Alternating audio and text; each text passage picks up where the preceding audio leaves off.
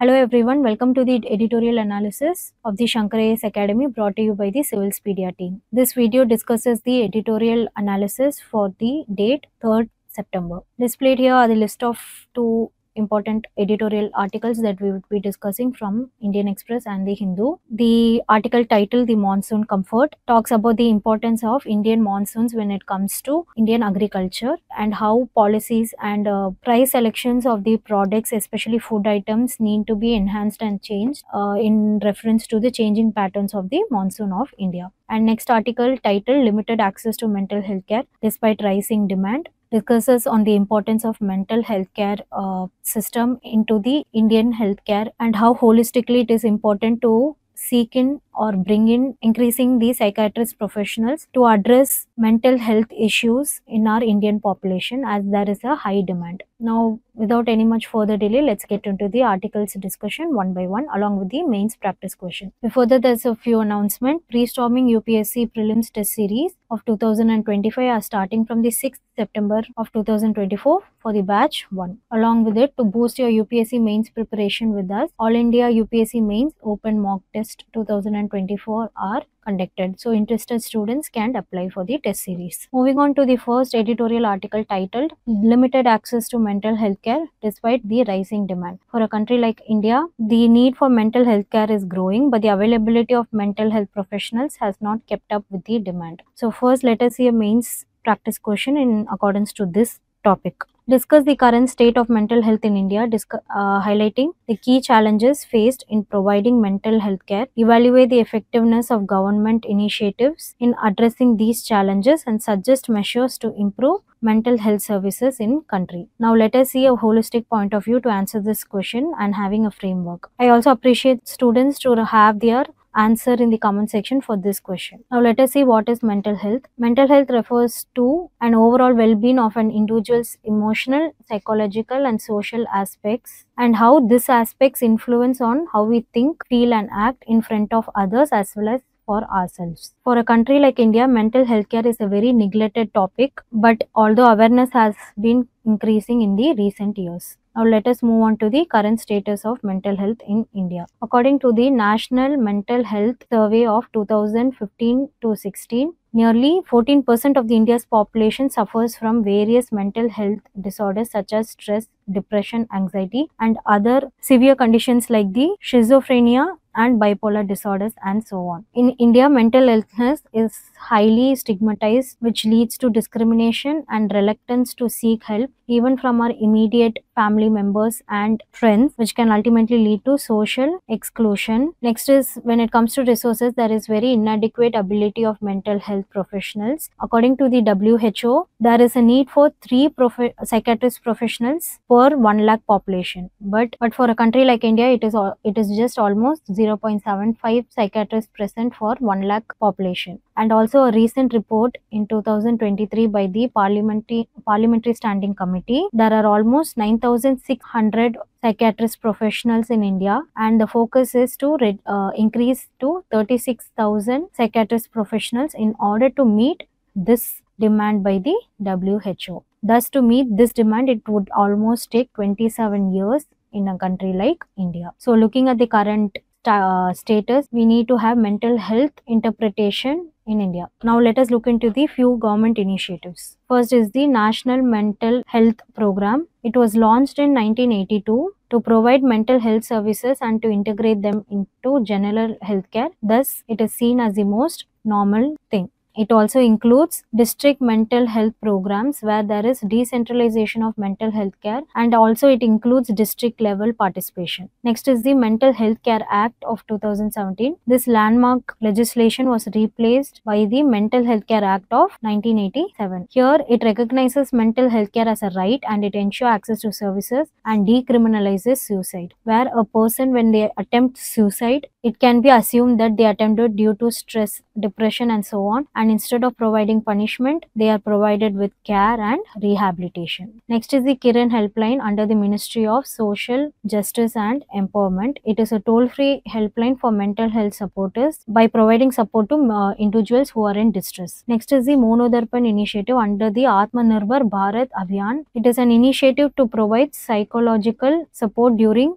COVID, especially for student, teachers and the families involved. And next is the POSHAN Abhiyaan. Initially it was nutrition and health scheme, but now it also addresses mental health needs of pregnant women, lactating mothers and children as well. Now let us look at the challenges when it comes to mental health. First is the stigma and having a very less awareness. Stigma to even accept that we are having depression and stress is such a task, and even after accepting, for us to have awareness on it is very less when it comes to a country like India. Next is the infrastructure and workforce. There are very less inadequate facilities and professionals, as we did see the report from the last slide. This can hinder both the population which needs mental health care, and at the same time it can hinder the growth of mental health care professionals in a scenario like India. Next is the access and affordability. There are limited availability and high cost of treatment. Even though among working population it is very less people who can afford sessions when it comes to therapy, and imagine when students or children are into depression and stress and so on, it is a question for them to even afford it. Next is integration with the primary health care. There are gaps in early detection and treatment, thus a policy intervention is a dire need. And finally is the data collection and research. There are very limited data and insufficient research which can hinder the policy interventions to change into social action. Now let us see a way forward to these. First is to enhancing awareness and reducing stigma, having national-wide campaigns from offline as well as in online through social media. People might get more exposed to what mental health is in a country like India through simple language, so that they are able to understand. Next is the strengthening of infrastructure. There is a need for increased funding and facilities. Also, this can lead to research and data collection, where there are investment in research and it can enhance the improved data collection through the funding and so on. For example, public-private partnership programs and so on. Next is integrating mental health into primary care, bringing training healthcare providers and having a policy legislative reforms such as the implementation of mental health care. As the society changes, of course, any act should be changed according to the needs of the people, as this generation is a mix of both millennials and Gen Zs who are equally into the workforce. Thus, to address their stress, anxiety is very important even for a economy like India. And next is the community-based interventions, that is the involvement of NGOs, community leaders, scholars and so on. Next is to have a telemedicine and a digital platforms. Utilization of technology is very important here, as we are moving into the world of digitalization. Initiatives like the digital public infrastructure in agriculture, there should also be a digital public infrastructure when it comes to mental health care, so there is a unified platform for all the data and so on. And finally is to focus on vulnerable groups, where special focus on children, adolescents, elderly and those affected by poverty, violence and displacement need to be given attention, because in present geopolitics there are a lot of wars happening which leads to migration, displacement and a lot of unsaid stress, anxiety, traumas and so on, especially women. So looking at the way forward, we can see how there is a need for mental health care program, as well as it integrating with the larger goals of Indian health sector in itself. Now looking into the last editorial titled Monsoon Comfort. The context is India has received 7.5% of more rainfall than usual during the monsoon season, and with July and August it is seeing even higher surpluses of 9% and 15.3%. Thus, this has led the government to ease some restrictions that were put in place in control for inflation, particularly for food items. Before that, now let us discuss mains practice question, so that in order we can see how the article discusses on how monsoon is impacting when it comes to a country like India. Discuss the implications of failure of monsoon on the Indian economy and agricultural sector. How can government mitigate these impacts? Now let us look a framework according to this. Looking into the government policy adjustment, when it comes to ethanol production, the ban on producing ethanol, which is a type of biofuel, directly from sugarcane juice, syrup or molasses, has been lifted. This aims to ensure adequate sugar supply and there is stabilization of prices due to the increase of monsoon. To give an overview, ethanol is an alternative fuel made from crops like sugarcane. Where there is plenty of crop, the government might allow its use in producing ethanol. The government had previously restricted this to ensure that there was enough sugar and rice for people to eat, but with a good monsoon, they believe there will be enough for both purposes. Now looking into the export restrictions, for example, it is considering that lifting the ban on exporting white non-basmati rice has been placed in since 2023 in July. The export restrictions are rules that limit how much of a certain product can be sold to other countries. The government sometimes uses these to keep enough food within the country or to control prices. However, if there's too much of product like rice or sugar, lifting these restrictions can help farmers sell their surplus abroad and can boost economy through the income generation. Now let us see the impact of monsoon on Indian agriculture. According to the Ministry of Agriculture and Farmers Welfare, it regularly publishes reports on crop production which shows over 50% of the India's net zone rain area is rain fed. Thus crops like rice, coarse cereals, pulses and oilseeds are heavily dependent on monsoon rains. Next is ensuring food security and crop yields. The National Food Security Mission focuses on the monsoon variability which can affect food production, leading to concerns over food security. Strategies like the crop diversification and irrigation development are emphasized to mitigate the risk posed by the monsoon failures. Next is the water resources and rural development. The Central Water Commission reports on river basin management which indicate that monsoon rains are essential for replenishing the groundwater levels and maintaining reservoir storage, which directly impacts water irrigation and water availability in the rural areas especially. And when it comes to economic impact, the RBI's annual report and economic reviews highlight the link between monsoon performance and India's GDP growth.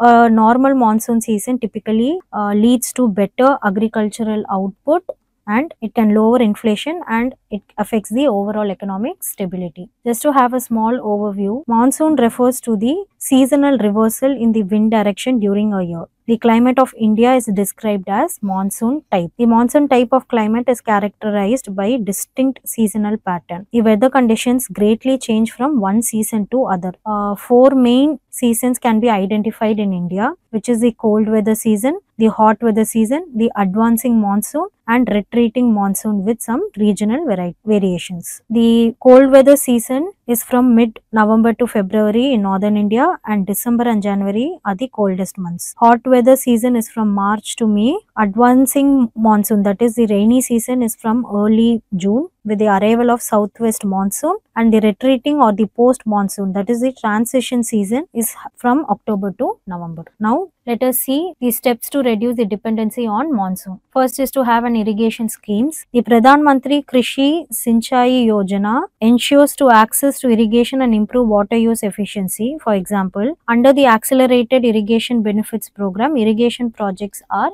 prioritized, which is also known as AIBP. Next is the crop contingency planning. To mitigate the impact of delayed monsoon or drought on crops, these plans guide states in taking timely actions like alternative crops, adjusting the sowing dates based on the rainfall patterns. Next is women empowerment. To increase the women empowerment, Mahila Kisan Shashankti Karan Pariyojana scheme empowers women farmers through improved agronomic practices, which includes water conservation techniques. Next is creation of water harvesting structure. To capture and store rainwater for irrigation and other uses, water harvesting structures have been constructed or rejuvenated under various schemes like the Manrega. Here it helps farmers to maintain water availability even in periods of low rainfall. And next is the watershed development component of the Pradhan Mantri Krishi Sinchai Yojana. Here it focuses to improve water conservation and management in rain-fed areas. These projects help in capturing and storing rainwater, thus it reduces the reliance on the monsoon rain. I hope I have given a holistic view on addressing the issue of monsoon and Indian agriculture. Thank you for watching this video. Don't forget to give a like, comment and a share. And to further not to miss any other contents, subscribe to our channel. Thank you and have a nice day.